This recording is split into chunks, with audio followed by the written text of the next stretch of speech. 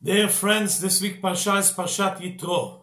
Jethro was the first convert to join the Jewish people in the desert after they left Egypt. And the question is, what convinced Yitro to join the Jewish people? He had everything. He was a high priest in Midian. He was wealthy. He had a nice family. Why did he leave? Our sages tell us Yitro heard the miracle of the split of the Red Sea and the war against Amalek. This convinced him to join the Jewish people in the desert. Why?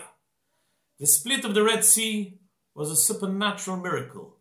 The Jewish people were pushed to a dead end. There was no escape. The Almighty said to Moshe, I will fight your fight, you keep quiet. Daber b'nei Israel v'Yisau. Tell the Jewish people to go ahead. The Jewish people with faith and trust followed Moshe to the sea, and the sea split. The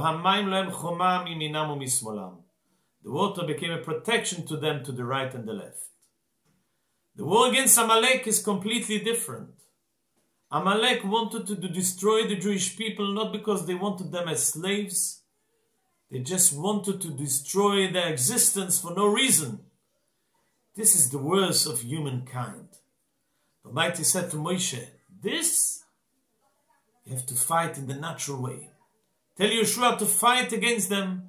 And Moshe went up the hill and lifted his hands up and prayed. And the Jewish people lifted their eyes and prayed to the Almighty with faith and trust and won the war against Amalek. It's an ongoing war. And Chaz v'Shalom, if we lose faith and trust, Moshe Rabbeinu's hands go down, we may lose the war against Amalek. Yitro saw this.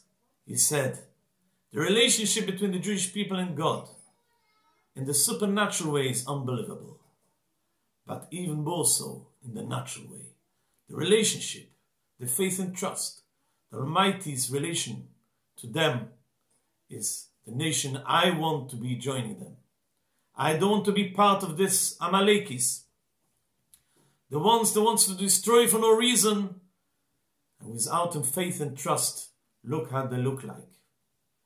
May we go from strength to strength in our Yiddishkeit, in our relationship between God. Amen. Good Shabbos.